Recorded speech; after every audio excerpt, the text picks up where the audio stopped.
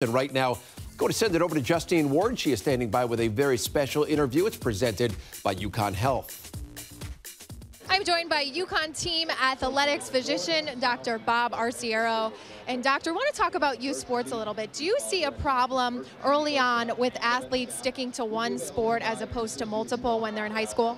No question. The problem with specialization at an early age is they end up playing the same sport for 11 months out of the year, and their injury rates go through the ceiling, especially when they're on travel teams and club teams.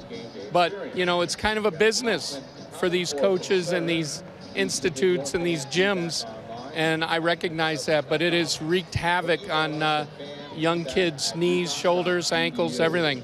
Interesting. Now, as a physician, what's the biggest difference in taking care of a high school team as opposed to someone at the collegiate or professional level?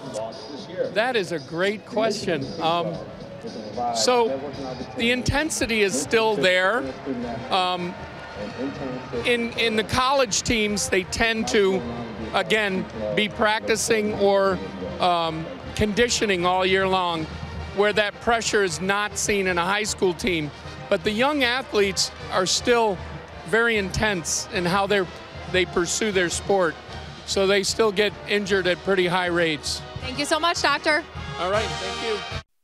All right, guys, we thank you both. Now, we know about that UConn defense in the first half. What else, Carol? What else?